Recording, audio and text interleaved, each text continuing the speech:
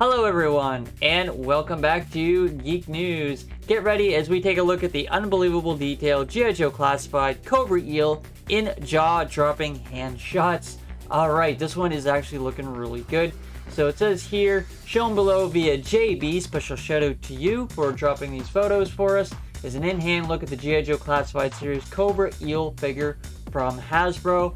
And of course, this is definitely based off more of the 1985 Cobra Eels here, as we can kind of see here, and just to kind of get a refresher of what the vintage one looked like. And that's what I've always called them, was Cobra Eels with the plural S, because that's what it would have said on his file card, and it looks really good. So we'll get a quick peek here and see the comparison with the in hand of the Joe Classified version.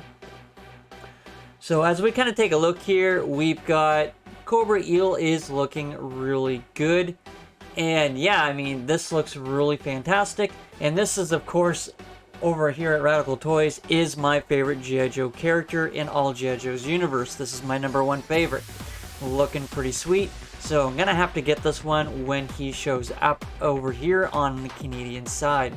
So, I mean, he's got the helmet going on here, and it's removable, so awesome. And he does have the backpack there that you can kind of see. And he's got the harpoon shot as well. So that looks really good. And I'm happy that they did go with the flippers that are in black. If we kind of take a look here at the vintage one once again, the flippers were black indeed. So spot on. Really nice stuff. Nice motif of gray and red. And of course the white insignia of the Cobra logo there.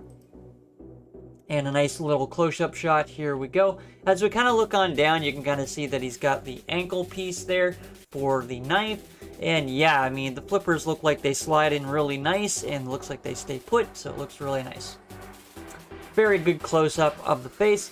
So of course, the face is going to be with the little black kind of mask going on there. So it looks kind of cool. So it's nice how they did it. And the helmet looks good as well, so you can kind of see like the see-through visor going on there, what you would expect to see in the classified line. There it is with the helmet on top of the character there. So lots of, a few different paint apps going on there. You can kind of see some like gold going on here at the top of the helmet. Looks fine as well.